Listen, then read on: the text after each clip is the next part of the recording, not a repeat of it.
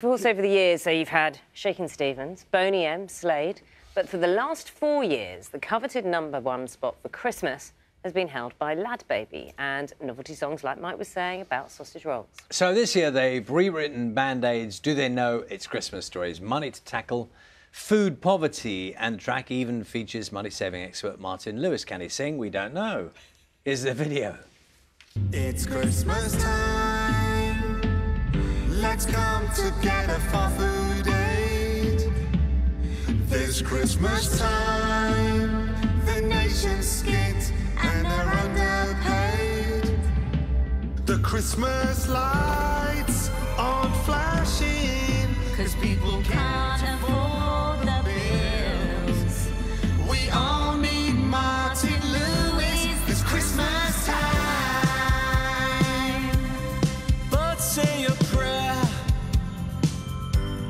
pray for a sausage roll.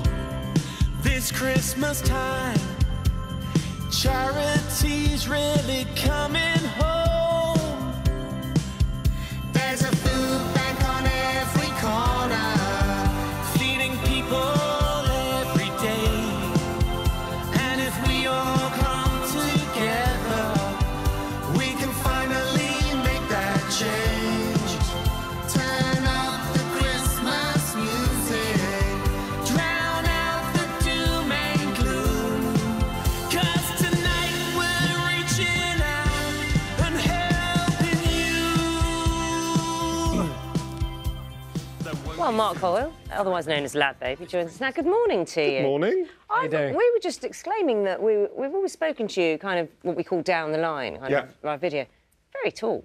Yeah, 6'8". It's a thing that surprises everyone. Yes. Everyone thinks my wife is just really short. She's 5'6". I did actually think she was. Yeah, very no, short. she's average height. It's me that's the giant. Ah. A lot of work has gone into getting people involved in this. I mean, give us a rundown of like, how you went about it and where the idea came from. Yeah, well, obviously we do songs of every Christmas for the food banks, the Trust will Trust. We try and raise as much money and awareness as we can for those. Obviously, we've had the last 4 Christmas #1s. And this year we became ambassadors for the Trust will Trust, and we knew with the cost of living crisis, the energy prices going up this year, we had to do whatever we could to get the Trust will Trust talked about again this year. So we reached out to Band-Aid, the Band-Aid Trust, asked them if they would ever consider letting us rework their song, and we're honoured to say they did. So we went away, we've rewritten it, we tried to make the lyrics about the year, what's going on, about the food banks, and also be a bit silly and try and make everyone smile. And you got Martin Lewis involved. The money-saving expert. Yeah, we wanted to get someone involved that knows about the struggles that are facing a lot of families at the minute, and he more than most helps everyone. He's helped me when I wanted to get my mortgage. He was a person I turned to, and I think a lot of people do. So he was great, and he can sing really well. I think that's what everyone's been blown away by. We gave him the Bono line, and he delivers it with. We actually heard it in the clip we heard a moment ago. He's got quite a good voice, hasn't he? Yeah, I mean, when he first came in, we had to, encourage him to sing, and then by the end of it, we had to tell him to stop. He was good, yeah. I think he's shown me up a little bit. I was thinking about you. There was a piece, I don't know if you saw it, just a few minutes ago we ran, about people who are working in charity sector and, food banks, whatever, and the real pressures they're under at the moment. You'll know this from the work you've done before, people's generosity. I mean, I never cease to be amazed by people's generosity, and you see that firsthand, don't you?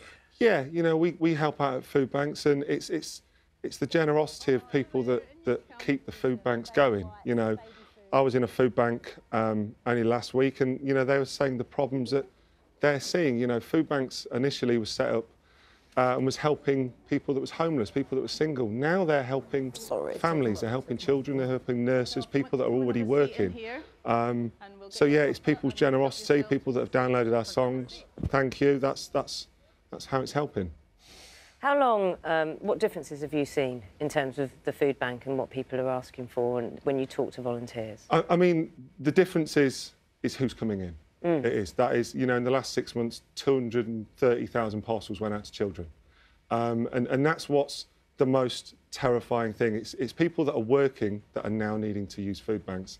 One of the volunteers I spoke to last week, she said that some of the elderly people they have come in, they give the food parcels to. They're then giving that food to their pets because that's all they have.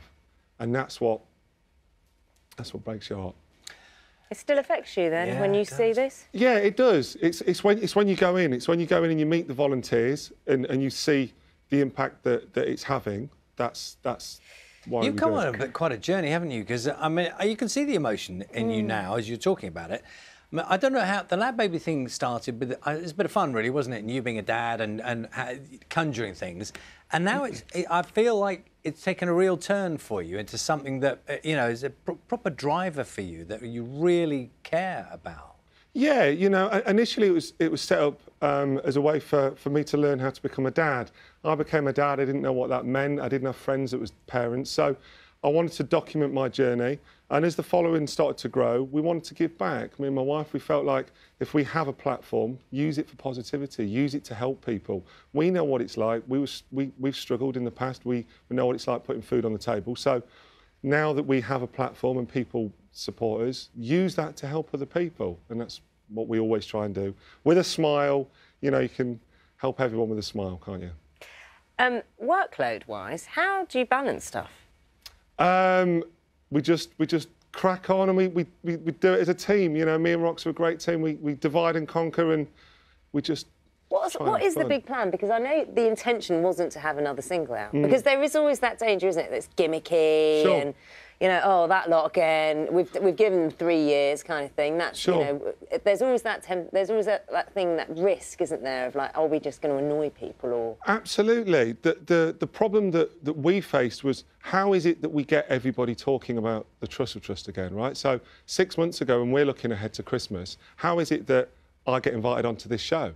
And I don't know how else I do that other than releasing a song. So that's what we're trying to do. We're trying to get to a point where, is next year, do we do a live show? Do we do a performance? I don't know. But how is it that we can get everybody talking about the food banks again that doesn't involve my terrible singing voice? Did you consider just putting out there any other songs for this? For example, I'm going to get the title wrong now. Don't do Grandma, We Love You, which is a classic 1980 Christmas #1. Did you think about redoing that one, for example? I mean, only if you're going to join us on the singing. Now, there you go. I like singing. I'm not a good singer, No, as you- everyone knows, actually, but I that's like not singing. true. I'm He the does- worst combination of someone who's not very good at singing, but likes to sing. Charlie does actually have a very lovely voice. Right, It's okay. a lovely baritone. Well, we'll put that to the test, and maybe that's next year. Well, I can immediately see. I know what you're... I'm panicking. How do I get out of this? I think what we've now just confirmed is there will be no LadBaby single next Christmas. I think we've now just about pretty much confirmed that, haven't we? When people get in touch, because obviously social media is another way. It's where you can be on this sofa, you can be on lots of television programmes. People get in touch on social media. I mean, there'll be lots of the fun comments, but what other stuff do they say? People say?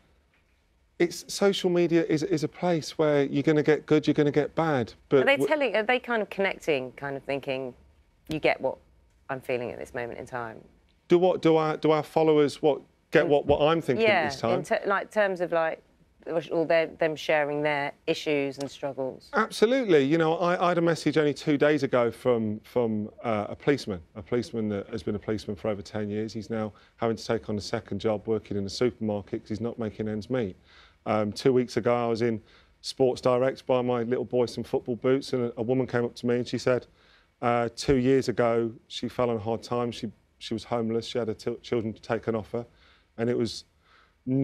from watching us, she knew about the Trust. She knew where to go. She got quite emotional, but said, thank you, basically. Thank you for the support that we've given, and it helped her get her back on her feet. She's now got her children back. She's now volunteering. She's helping in her community. So, I mean, that's the motivation. If people want to be horrible, let them get on with it, but we're doing it for the right reasons. I tell you what, you've done a great job this morning. There'll be people who immediately now, having heard more from you, and they've probably heard from you already before, will just go and buy it. I hope so. Buy the thing, and they will do good things. So it's lovely having you here this morning, by the way. Thank you very much. And carry on doing good things, and you never know if you get number 5, number 6.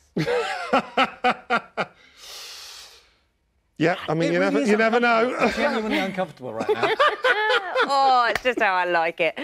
Thank you so much. Thank you. Thanks, Mark. Take care.